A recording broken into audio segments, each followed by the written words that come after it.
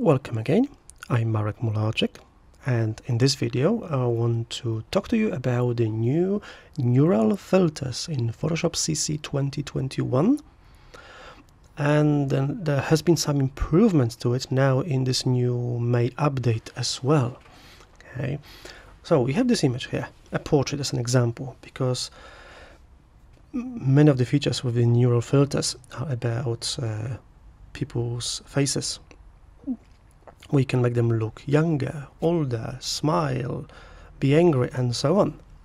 Okay, so let's have a look at how it is done. So I've got this image open here, and if you go to the filter menu, right towards the top you've got neural filters. This will open neural filters workspace. Many of these neural filters will work in the cloud, so it will take a bit longer to process them. Okay, so let's start this skin smoothing here. If you open it for the first time, you get this download button on the right hand side. So you just click on the down on the cloud button to download it, and you can start using it. So I've enabled skin smoothing, and let's go to extreme so you can see the difference better. So let's smooth it more and blur it as well. It's processing data in the cloud, so it may take a moment. And now her skin is much smoother. If we enable this before and after here, this was before, this is after. So quite a bit of a difference. Okay, that's before, that's after. Of course we can just go the opposite as well, but typically with skin smoothing you want to smooth it. Okay, now this is another one I want to show you here, is the smart portrait, which has loads of options in here. So if I just enable it, there's lots of things you can do in here. For example, we can make her happy, be happy. So let's take it to maximum. Let's give it a moment to process, and in just a moment she should be smiling at us in here.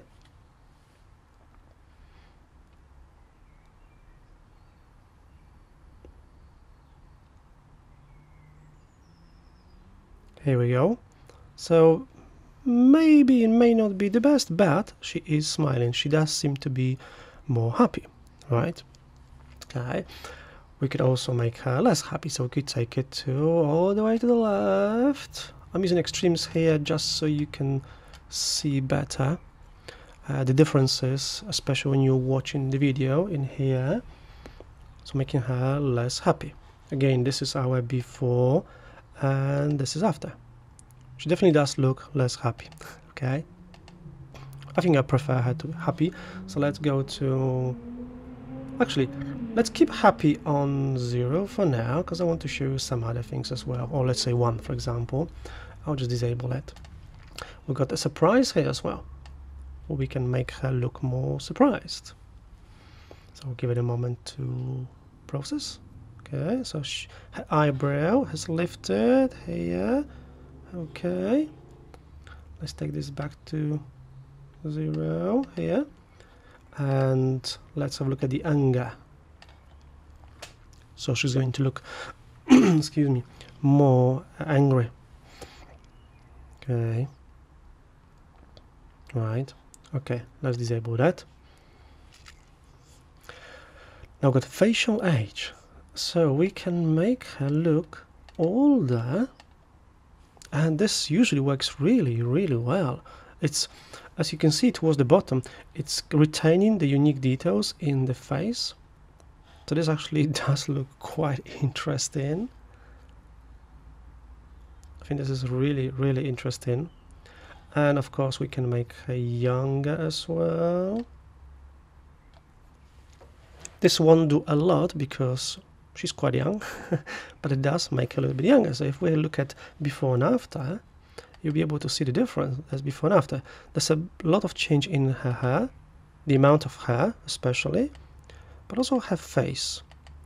So Photoshop seems to soften her skin. Remember, we in here as well. Okay, you can also adjust her hair thickness, so you can make it thicker or thinner, for example, in here. So we'll keep the facial edge and hair thickness. So this is before and after. So she looks younger, and her hair has more volume to it as well. You can also adjust the head direction. So if we go to extreme again, as usual, we can change her head direction a little bit in here. So she will be looking not in the camera, but slightly sideways. And again, this looks very good, except for this bit in here, but this can easily be retouched later on back in Photoshop. And we can go in the other direction. Let's see if it does a better job in this direction here, when she's going to look to our left instead of our right for a change. Okay, so that's actually quite interesting here. You can also change the light direction. So you could have a light coming in from the right, or we could have the light coming in from the left. Looking at her face, there's a light coming in here from the right hand side. Okay, so there's lots of options in here you can choose from. These are all beta at the moment when I'm recording it. This may move on to the featured by the time you're watching it. Okay, and I'm just going to click OK just to show you how this is going to make a new layer. Okay, perfect. We don't want to duplicate a layer. Okay, so click OK, and this is going to give us a new layer in here, the layer 0. So if we don't like it, we can always just disable it, turn it off, and we're back to the original here. Then just do a little bit of retouching on the background here with healing brush or spot healing brush, just to touch up on the background. Okay, so this is the new improved neural filters in Photoshop CC 2021 May update especially. Okay, I hope you enjoyed it. Have fun, play with it, and thank you for watching. Bye bye for now.